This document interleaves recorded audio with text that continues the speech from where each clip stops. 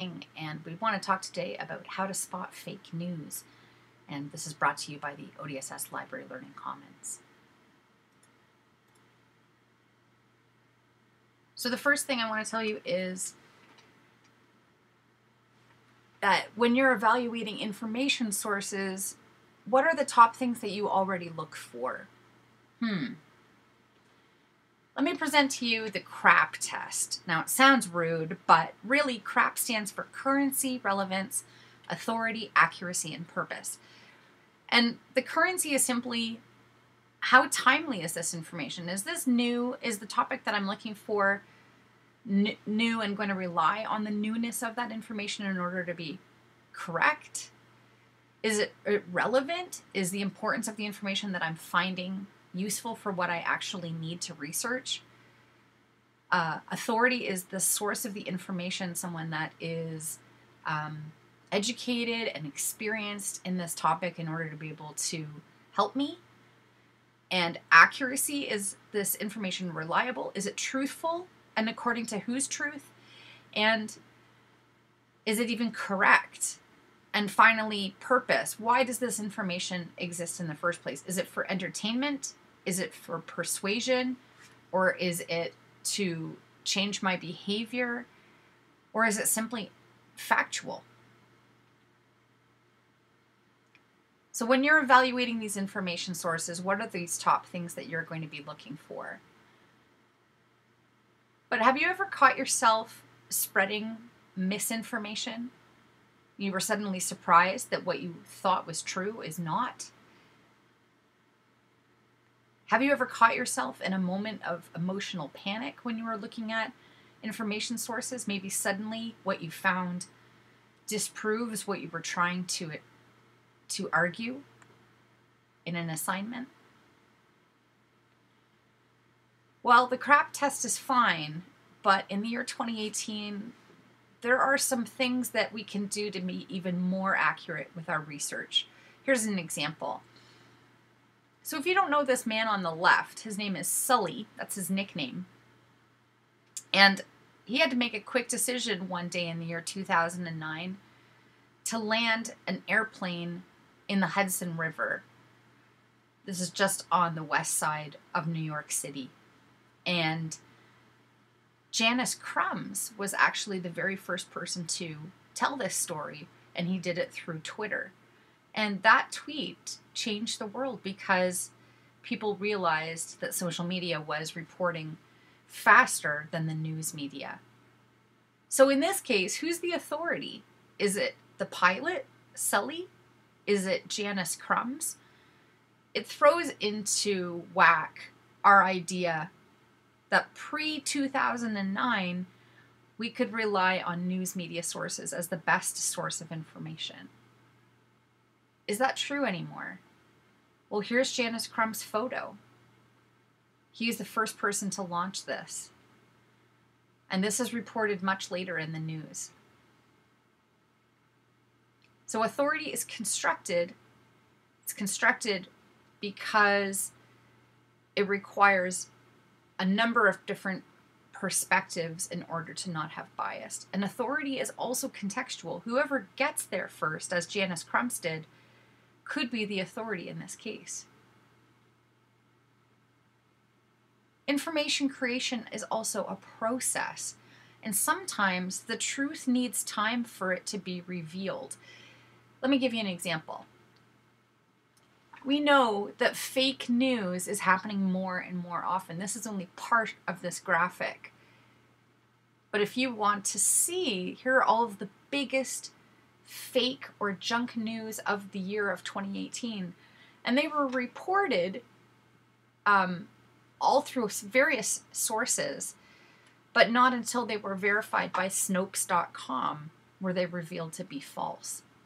So that you can see that that's a really big deal. But this is a collaborative process. And this is what I mean by the truth about that fake news sometimes needed time for us to weigh the truth against other sources before we could make a decision that, no, that actually is fake news. Again, that's different. That doesn't totally match our CRAAP test anymore. And what about when our questions for research are part of a larger project. They're an inquiry project. You know this circle of research because you've probably been through it once per every class since you were in school. And we've learned now that, again, looking at data over time sometimes changes our opinion, and I thought this was a good example. Who are the first people to use the internet? You can see the United States in their bright yellow is dominating, but look how the increase is greatest when we incorporate other countries, especially in Asia. So sometimes research is a big process, and the truth isn't always obvious right away. Another thing is that we can look for authority in other places. If you're looking up bread cats, I think you should go to Reddit. I just found all of these ones on the left today about cats and bread. But if we're taking something a little more seriously, here's another post from Reddit in which someone asks, you know those self-lacing shoes that Nike's about to release? Well, do you think it would be possible to hack them? Because they do supposedly work maybe on Bluetooth. And there's 95 comments with people arguing back and forth about that topic today. And if we can hack NBA players' shoes, could we also hijack a drone? All of this new information wouldn't be possible if we didn't have those conversations. And so that's my point in this piece of research, that sometimes new ideas require going to places where those new conversations are happening. And that way is actually part of a new approach to research and inquiry.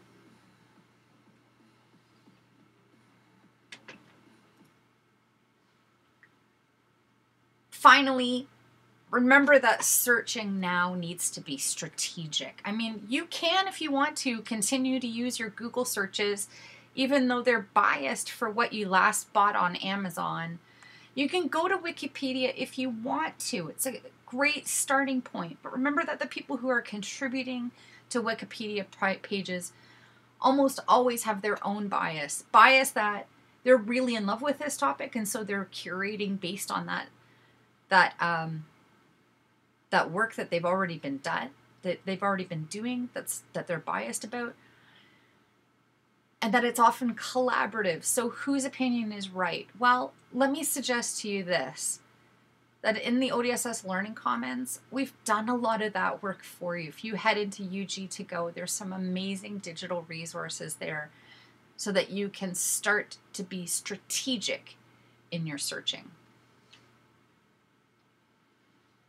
So what have we learned? Source evaluation on the left. The tale of evaluating sources is as old as time. And this CRAAP test relies on static and traditional sources. It's not going to be dynamic enough for the changing information environment that we're experiencing now and beyond.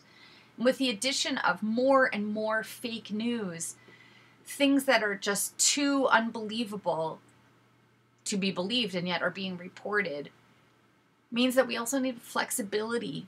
We need time when we're learning and we're evaluating that source. We need to not be distracted by clickbait.